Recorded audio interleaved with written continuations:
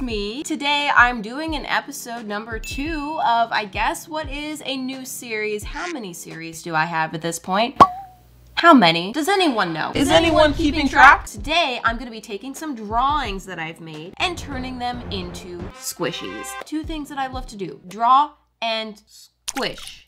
Paint squishies. So I've done this once before and it was really fun and you guys really enjoyed watching it. Once again, today I'll be using drawings from my art and creativity app called Spark. If you don't know what it is, listen. I'm not the only one involved in this app. We have a small team who are very dedicated to Spark, who keep it fresh, who keep it going, making it function. Also, there's a whole community of sparklers who are the people who use the app, who actually make the art. It's a really fun place to be creative. So if you haven't already checked it out, the link is in the description to download. The basic idea is that the app provides you with 3 prompts every day, sparks, and you use these to create artwork. Everyone's art goes into an inspiration gallery so you can see what other people are doing for the same kind of spark. I cannot resist going back to my spark gallery for this series because I have so many characters that I've made in there. So let me start picking out the first drawing that I'm gonna use to inspire a squishy. Okay, so ignore the wrinkly pink background. My silicone mat is wrinkled. Don't really have a better explanation for that. Here is Spark, and I'm gonna head on over to my personal gallery. I'm going on a deep dive. We are going all the way down to the very beginning, my very first Spark artworks. Oh, look at this. Oh my gosh, I haven't seen you in so long. But as we scroll up just a bit, the artwork quality quickly improves. And ha, this is what I want. This bear should look very familiar to you. What do you mean you don't recognize her? Guys, that's me. I'm looking right at you. The spark for this was draw yourself as an animal, hence me-self. It's me-self. And clearly I needs to exist as a squishy. In order to make this happen, I'm gonna need just a few squishies. Just these, but let me not overwhelm you. It's a lot at once and I know that you can be sensitive. So one at a time. First, I needed a cloud. Not only does she have her head in the clouds, she got her booty in the clouds too. And this is the only suitable cloud squishy that I had in my collection. Not sure why it's blue, but that's fine. I love squishing it. Something about just digging my fingers into a cloud. The star is very cute, but don't get too attached. First thing, I'm gonna rip the star out of his home.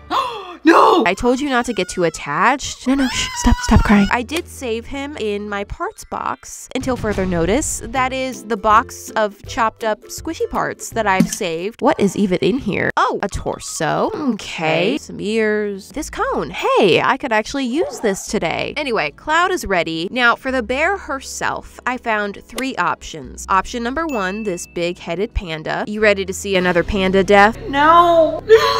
I'm always down. Problem with this one, the eyes are very indented, the ears are too small, the body is too small, and the arms are down when they should be up. So the panda's actually safe. She's not good enough to kill. Then we've got these 2, which are actually both cats, so the ears will need to be replaced. They both have their arms up, but this one has a weird, like, grabbing hand kind of situation. And while I'm at it, this squishy is just so ugly. I'm sorry, but like, what are your eyes doing all the way up on your forehead like that? I ended up going with this little fellow. Only problem is she's got a spoon in her hand. That is gonna need to be removed. Don't take away my spoon. I'm sorry, I'm taking it. It was a part of me. Quit crying about it, it's a spoon. After cleaning that up a bit more and chopping off that Tiny nose that I almost didn't notice. it's time to fit the bear to be, she's still a cat, into the cloud. So no worries, just have to chop off the lower half of her body, hollow out the cloud a bit, and keep trimming until the 2 pieces fit nicely. Then I'm gonna hot glue them together and simply rubber band, oh, that broke, okay. Simply rubber band them together until dry. And once that's ready, I did use the glue to fill in a bit because there were some pretty egregious gaps. That's a lot of glue I used.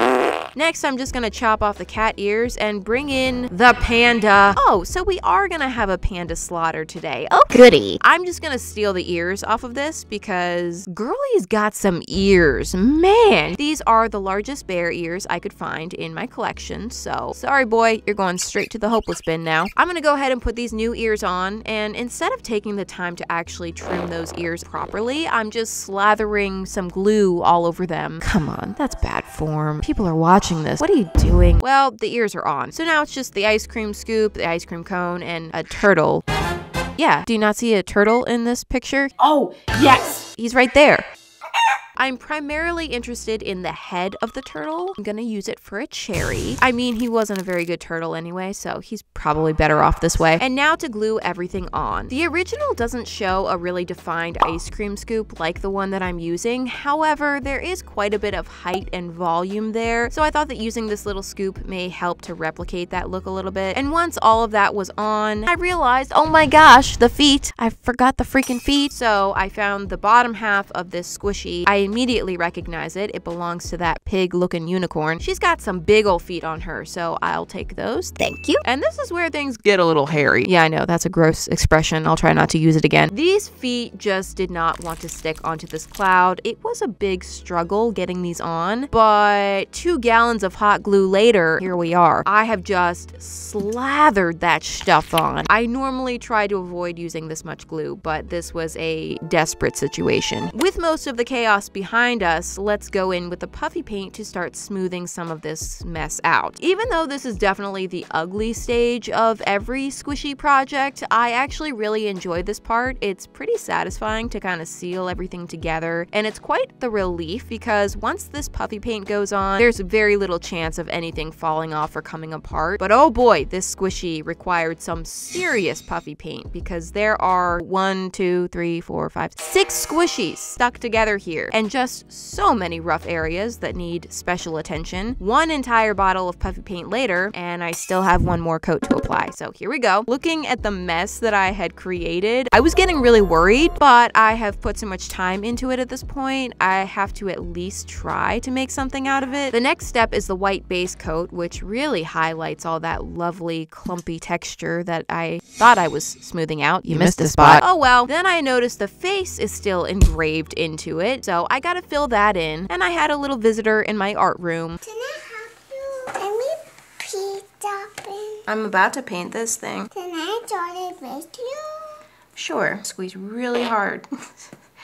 There you go. And with the expert help of Mini-Me, the face is all smoothed out. So we get to finally move on to the color. I started with this color, but it looked a little bit darker than the original, so I added some white, and I started painting on that new color, but it still seemed a little bit too dark, so I added some more white, and half a container of white paint later, it was barely a noticeable difference. Close enough, I'm going with it. After doing that, I'm actually starting to feel some hope creeping back for this squishy. This may not be the absolute worst. Yay! Only time will tell. Next step, I'm gonna tackle the rainbow on the face. I has matching colors here, so let's do this. So about Spark, my art and creativity app from where this bear was born. It's been about a year since we originally launched Spark, and if it's been a while since you've popped in, pop in. There's a lot of new things now. Spark is available in so many more countries than before, and we just launched subscriptions, so you can now unlock exclusive benefits and help support Spark to keep it growing. We even have a new feature where you can upload and share your Create This Book pages from all 3 books. And that's all on top of the fact that it's honestly just a fun place to create and a great community to be a part of. But now back to my bear. This bear is somewhat of a self-portrait, which I hate doing. I hate this.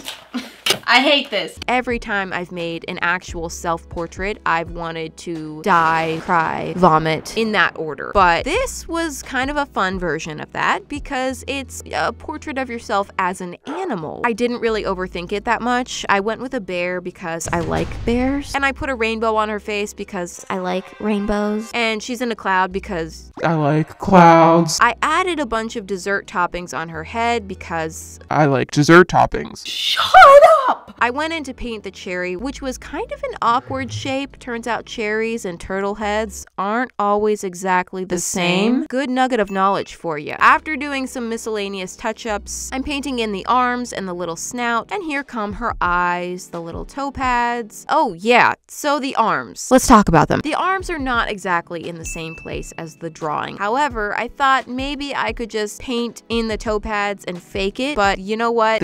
No. Who do you think you're fooling here? That looks ridiculous. So I'm letting go of the idea. It's just gonna have to be a little bit different than the original. I did go for a more serious expression on the bear. I like everything rainbow and sprinkles and cute, but I also come with a healthy dose of sarcasm and just a sprinkle of cynicism. Let's have that represented on the face. Finally, I'm gonna add the sprinkles.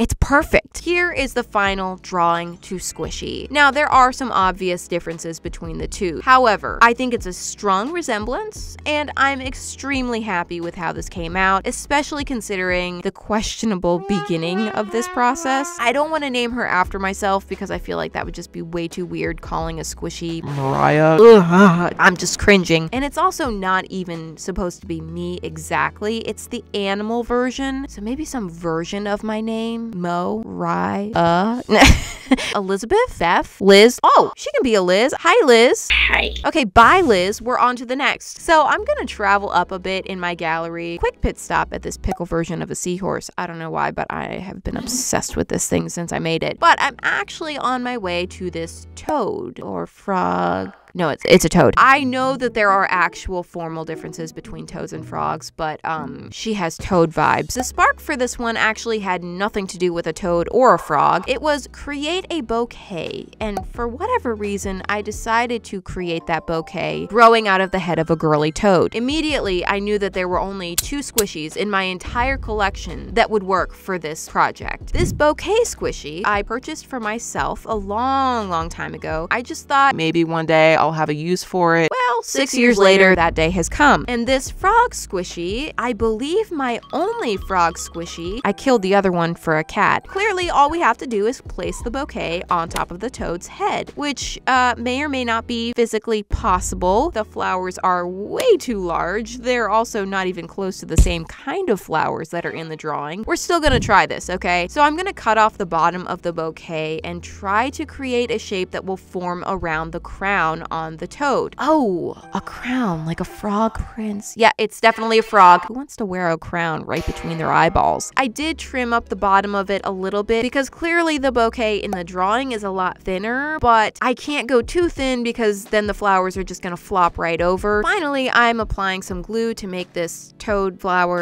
happen. And after carefully applying glue all the way around and then laying down a couple layers of puffy paint, miraculously, this actually worked, and it does stand up on its own, which is just such a shock. Next is the base coat, and halfway through applying that, I realized, why am I painting this white when the original color is green and I'm just gonna be painting it green again? Oh, okay. I guess I just did it out of habit, but we're already here, so let's finish it out. Here's where I decided I wanted the webbed feet to be a little bit less webbed, kind of giving me the creeps. So I applied a thick coat of puffy paint over the feet to kind of tone that down a bit and soften the shape a little. And yay, it's time to add the color. The first video I did like this, I actually printed out the artworks to use for reference, which I did try to do again this time, but my printer just all of a sudden stopped being able to print the color yellow. Funny timing, since I was just complaining about her performance last time. Do you think she heard me? Once the toad is all green, I'm creating a lighter color for the tummy patch. Originally, I kind of hated the little bumps all over this squishy, but then I realized, oh, I literally drew little bumps on my toad. Okay, so I guess those are staying. Next, I'm gonna move up to the flowers, and I have these colors to use, which is the same color scheme as the original. Of course, the squishy bouquet is all roses, while the drawing has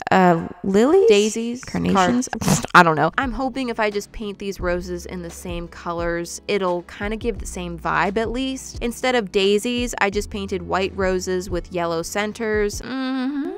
I do miss the daisies, yeah, but this is fine too, right? After painting in way too many flower crevices, I'm gonna take a break from that and work on the face. I was pretty nervous about how this was gonna look because, quite frankly, I am kind of in love with the original face, and this one is just clearly so differently shaped. There's not that much room for the eyes because the base of the flowers is so much wider, which is necessary because it needs that support, but it's definitely not as cute looking. All things considered, I think this face didn't turn out too bad. Finally, time to make just a quick 200 more touch-ups to each of those flower crevices, and voila, from drawing to squishy. Of course, this is not a perfect replica of the drawing, and I have to acknowledge, I think the drawing is cuter, but I think considering this turned out pretty darn good, I'm honestly really happy with it, okay? This is definitely one of my most unique squishies. This is not gonna be everyone's cup of tea. Some people are just gonna hate it. It is mine. Give me me some toad with a bouquet growing out of its head tea, and I'm gonna drink it. In honor of the missing daisies, her name is Daisy. Oh, this toad. She's just so weird looking. She looks a little bit derpy, but I can't help it. I just really love her. These were both pretty challenging squishies to create, but I'm so satisfied with how they came out. I had so much fun doing this. Thank you guys so much for watching, and I will see you next Friday. Bye!